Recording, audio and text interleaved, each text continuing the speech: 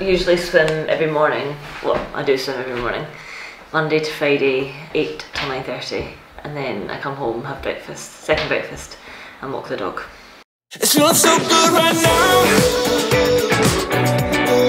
Feeling so good right now. Yeah, yeah. It's feeling so good right now. Don't never ever ever wanna calm down. No, no,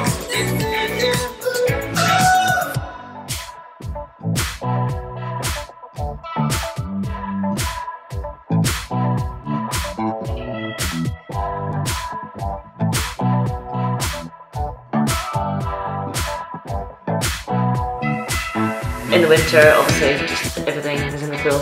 And in the summer, we've gone from doing once a week open water to twice this year, which has been quite good actually. It breaks it up a bit, and I mean, you race open water anyway, so it gives you good transpersonal skills, because that's been the area that's quite, I don't know, I guess it's quite hard to develop over the winter if you're in the pool all the time. Typically Tuesday and Thursday are session days, so they're like quality sessions, and then everything else is just sort of easy, you know, upper aerobic technique swimming, with obviously Wednesday and Friday having a bit more emphasis on maybe a bit of speed stuff, like, you know, specific open water practice, and then longer reps just for building like some aerobic endurance. So again, going with the same format as Tuesday and Thursday swims being key, again I have like a key track session on running, for running, not track cycling.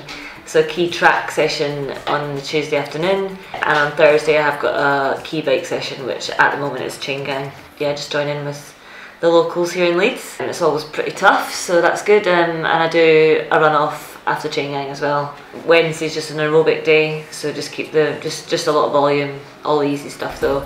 Monday's just a day where we do everything. Friday's a recovery day, getting ready for a big weekend of bike and run.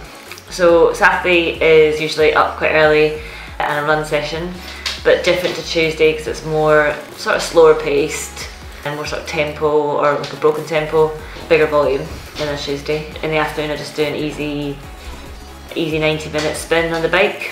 And then Sunday, so I do the reverse, so I'll do a bike first, so long bike in the morning, anywhere between 3 and 5 hours, depending on who I'm going with. And you might get some surprise reps in there too, depends also who I'm going with. And then a long run in the evening or the afternoon, so yeah, anything like 50 to 60 minutes running.